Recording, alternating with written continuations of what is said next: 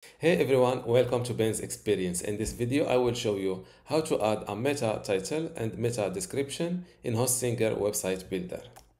I am now inside my website homepage on Hostinger Website Builder, and to add a meta title on or meta description, just go to website settings, then click on SEO settings.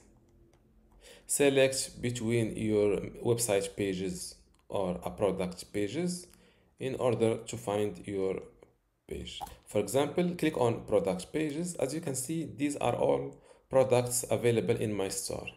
Let's click on the first product, which is a classic cap product. You can either fill in the SEO title and the meta description yourself or writing it using AI. Let's use AI for example. This is a product page for my classic cap that I sell online.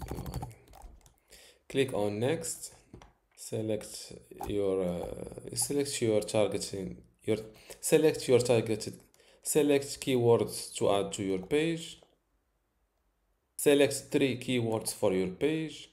For example, classic cap, cap for sale, and buy cap. Click on next.